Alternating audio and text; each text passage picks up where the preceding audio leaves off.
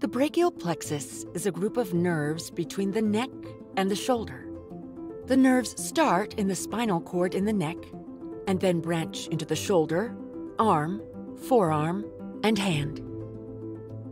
These nerves give the arm, forearm, and hand their feeling and move the muscles in these areas.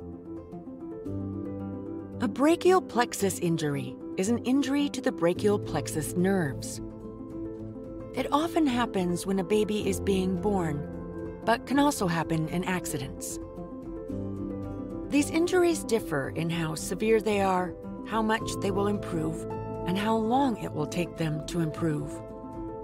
The brachial plexus nerves can be damaged by pressure, being stretched, torn, or even cut.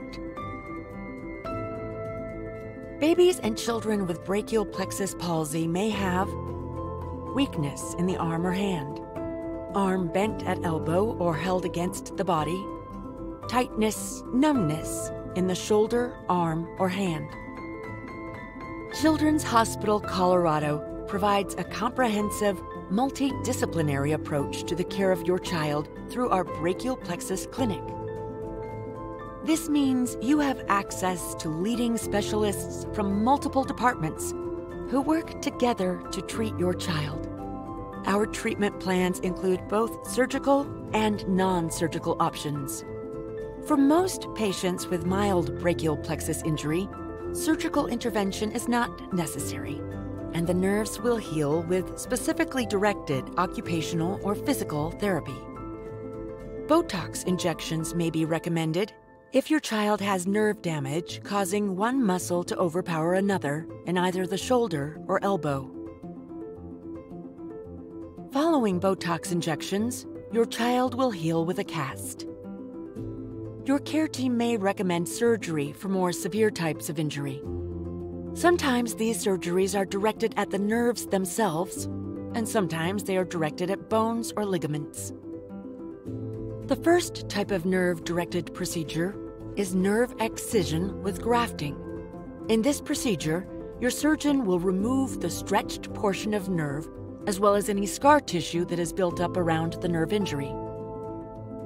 They will then place a new nerve graft in between the two ends of the damaged nerve. The results of this surgery are not apparent right away. It can take up to a year to see full results from this procedure.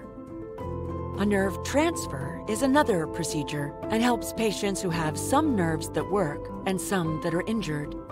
During this procedure, your surgeon will take a healthy, functioning donor nerve and reroute it to connect to a non-functioning, damaged nerve. This nerve transfer will help restore lost muscle function. Following either procedure, you can expect your child to stay in the hospital overnight and go home the next day. Children with brachial plexus problems often need ongoing care throughout their lives. The team at the Brachial Plexus Clinic is committed to following patients through childhood and adapting their plan of care as needs change.